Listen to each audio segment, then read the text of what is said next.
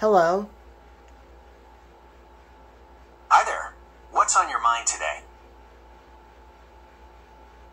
Hello. I'm excited about your farmer's market trip. What fresh finds are you hoping to discover today?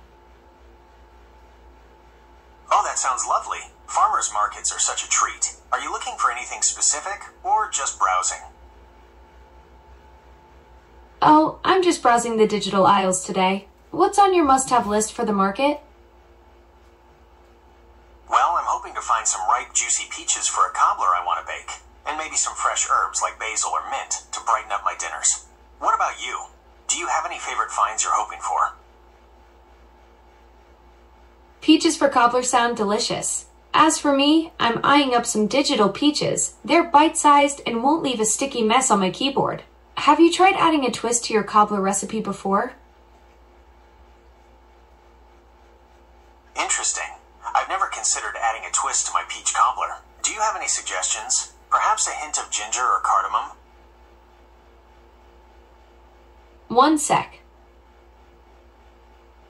Sure thing. Let me know when you're ready. Ooh, you're onto something delicious there. Both ginger and cardamom can add a wonderful twist to peach cobbler.